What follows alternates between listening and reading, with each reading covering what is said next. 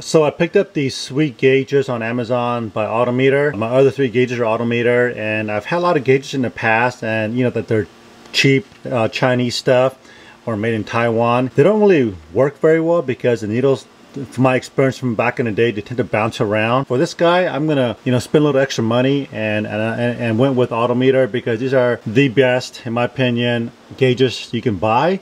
I know they're kind of expensive, but again, you get what you pay for, especially with gauges, and I want something that's gonna give me the right readout as I'm driving down the road. And by the way, these are made in Sycamore, Illinois, here in the USA, and these are the only gauges I know that are made here in the USA. So in this package, I think this is like a 3.5 inch with this with a gray bezel, which will match my other gauges. It comes with this mounting bracket, so if you guys are looking to buy whatever gauges, make sure you buy the appropriate type gauge for your application. I bought this one because it came with a mounting bracket here that will be mounting on the steering column. But if you're not doing that, you can buy the same gauge for a little cheaper if you're inserting this right into the, if you built like a custom dash, you can reset this right in there, and they have a different kit for that. So when you guys are buying this, just keep mindful of how you're going to install this thing. Alright, so what I want to do is take you guys out to my workbench and show you guys what all comes in here. There's a couple things I want to do to this before I install this, and I want to show you guys how I'm going to mount this thing here. So you got a couple of mounting options. You can screw this right into the dash if that's where you want to put it, and that's what these holes are for, which is fine. But what's cool about this, that it has a little slit right here so that you can mount this right on your steering column with a hose clamp. And I bought a nice hose clamp from Napa just so that it kind of looks, a little nicer than a cheap hose clamp. So let me show you what all comes in the box. So besides the gauge itself, you're gonna get a pretty simple set of instructions here. There's a couple different ways to install this. Looks like there's one for junior dragster wiring.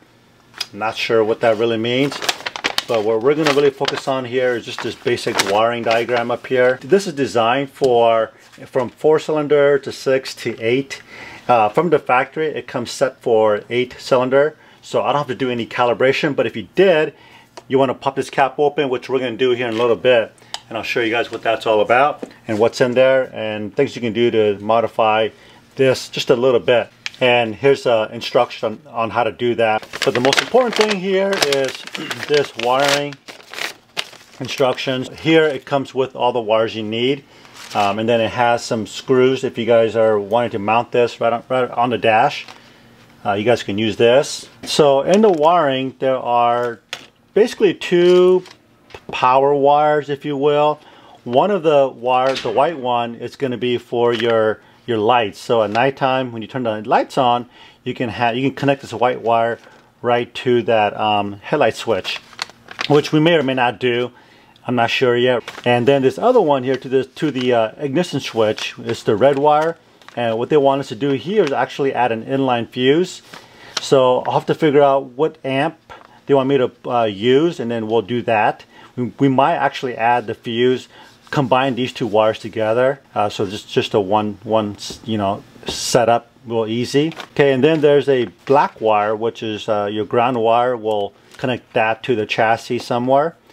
And then your last one is your green wire, and that will go to the negative side of your coil. And I really wanted to use this heavy duty one because, oh man, look how cool that will look. This is obviously an overkill, but man, if I was able to use this, this will look pretty sweet, right? This is way too wide for here, so I'm gonna just use a standard. This is a, I want to say 2.5 inch hose clamp. I got a Napa.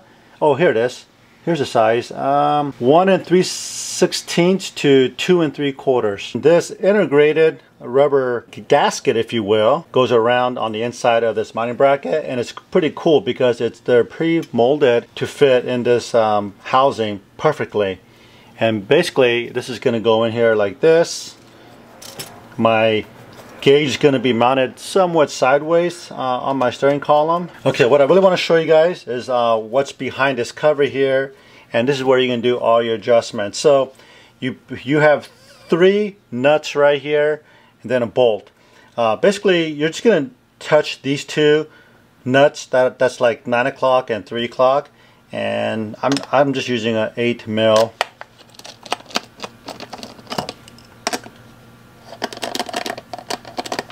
Okay, and then this thing comes right out.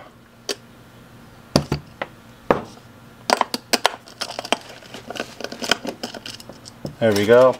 It's got a lock washer on the back side, so don't lose that. And then this thing should slide right out. Yeah, I'm not 100% sure what this nut is for, and I looked through the directions. You can kind of see that fitting back there, so I'm not sure what that is. I'll have to do more research on that. Okay, and then these are your connectors for your wires, and these are all labeled here. It might be hard to see on the camera, but these are all labeled accordingly. 12 volt ground, lamp, out, things like that.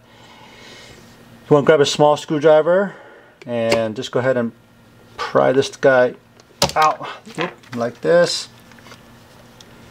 Okay, and then inside of here is where you're going to see your light bulb. Just got a small needle nose here, and just turn it kind of clockwise just a little bit, and it pops right out like this. And this is where you want to add your color, like green or red, right on top of the bulb here. So if you got interior lights are all green, well, you can make this green as well, so that all your indicators match color.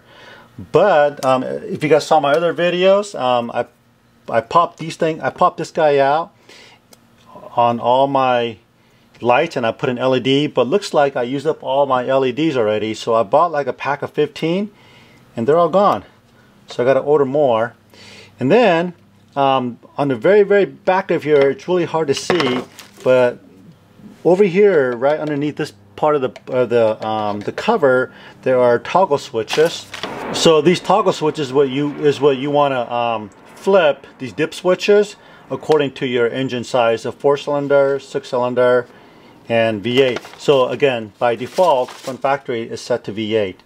Okay, but for right now, we're gonna go ahead and pop this guy back in there until my new LED bulb comes in. So let's go ahead and get the wiring done here. It's always easier to do it on the workbench. So this one is gonna be the green, and that's to your signal. On the back of the meter here, it says SIG, so that goes out to your negative post on your coil. If you don't have a coil, most ignition boxes or electric ignition boxes have a little port for your tachometer. So next one is going to be the red, which is your 12 volt. Black is the next one, ground, and then your light bulb right here, lamp. Now we're going to take this cap here, and there's another rubber grommet in the back. We're going to pull this guy out, because now we're going to take this wiring. And by the way, this green wire is much longer than all the other wires, because this green wire has to, what the heck is it stuck on? Has to run all the way out to the coil. Okay, so just like that, we're going to put our lock washer on, and then our little 8mm, and put the nut on here.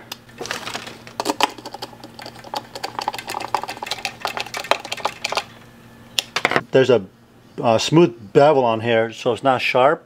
Alright, so it seems like the hardest thing about this thing is really trying to figure out where you want to put this thing. There's just so many options and things to consider. What do you guys think? I think I like this right here, because I can see right through my steering wheel, no problem. And it's not obstructing my wiper or my ignition. If I put it down here, you know, I got to go underneath my tachometer to get to my wiper switches. So I think right there.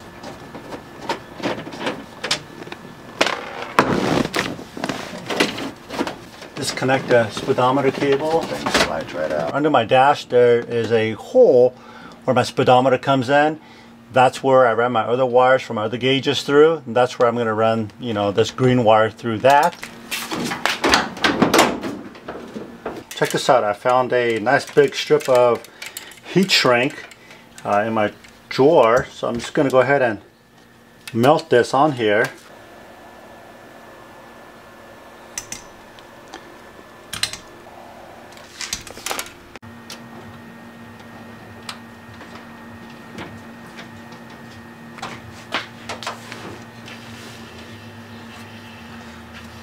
So I'm just gonna hook it up temporarily because I have a feeling I'm gonna move it.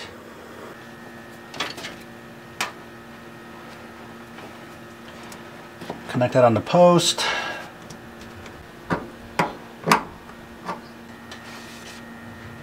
And then we'll zip tie that right there. Alright guys, so don't kill me in the comments here. Like I said, this is kind of temporary right now. So I got my white and my red wire spliced together with this wire nut on this fuse. And this is a 20 amp fuse. Let me replace this actually. I'm going to put in a 10 amp fuse here. I think that'd be a little more appropriate than a 20 amp.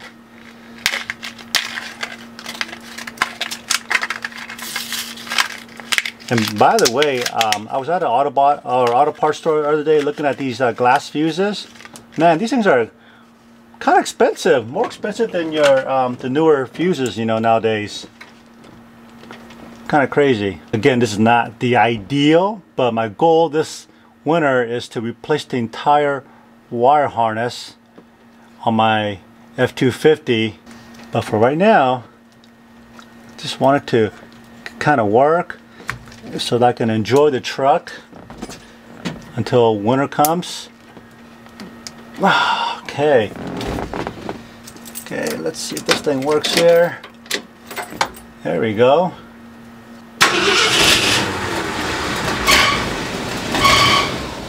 Hey, look at that.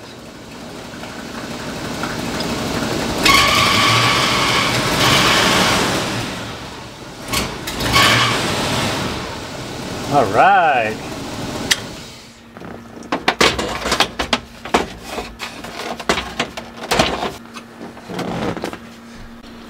All right, so I've been kind of fiddle farting with this thing for about 5 minutes, and I figured out what's the best way to get this thing installed efficiently. And I had a tachometer in here, but I was kind of fumbling with this thing, so I took the actual gauge out, and I'm going to try and install this without the gauge. I think this might be a little easier because it's not so heavy. All right, so I got it installed. Let me just show you guys what it looks like here. Okay, let me go to other. I mean, it's not like the cleanest look ever, but it's gonna do for right now. Like I said, you know, was saying I might mount it over here somewhere, but I'm not sure yet. Okay, well, let me fire this thing up for you guys. So turn the key on. So right now it's at there. When I turn the key over, it should go to 0. Okay, so that's by default according to autometer. So let me turn it on.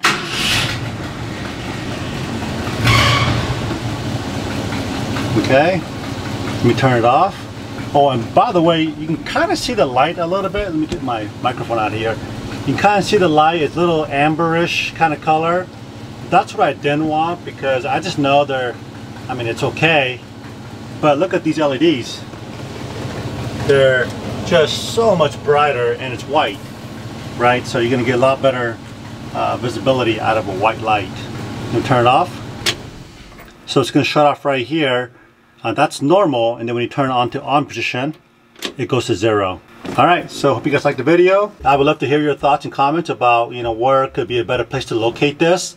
I originally thought I wanted it up on the dash, but then again, when I'm parked at, you know, at a store or whatever, I didn't want to bring too much attention, you know, by having this big old tachometer on the dashboard there. Just kind of keep it down below the window, keep it low key, if you will. What do you guys think?